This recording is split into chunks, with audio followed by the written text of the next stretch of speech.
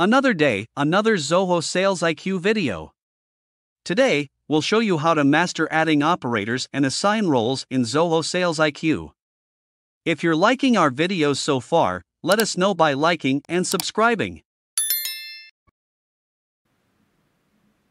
Hi, in this video we will add operators and assign roles to them and update these roles if needed in Zoho SalesIQ. To do that, click on the Settings button and go to Operators under General Settings. Here, only one operator is added, and if you want to add more operators, click on the Add button. Enter operator's email. Then, choose the role within 3 available roles. There is the administrator role. An administrator can access all the information and edit configurations. Then supervisor. Supervisor has restricted power to perform actions and can access selective information. And associate can connect and chat with the website visitors and can access or view only their personal data. Let it be administrator.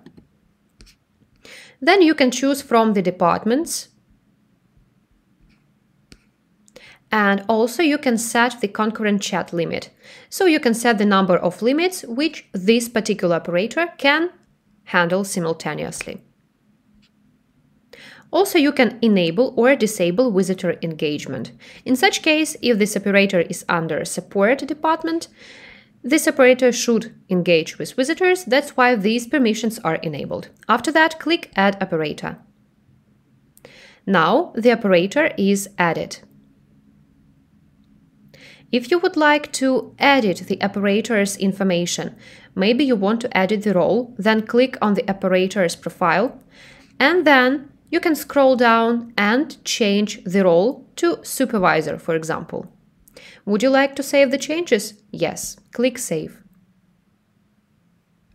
Then close this tab, go to Operators, and check that the role was reflected and the changes were saved. Thank you.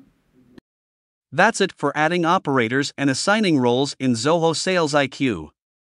See you in our next video. Help us grow our community. Hit like, subscribe, and share this video to people you know. Do you have questions or clarifications? Send them our way at knowhow@customerization.ca.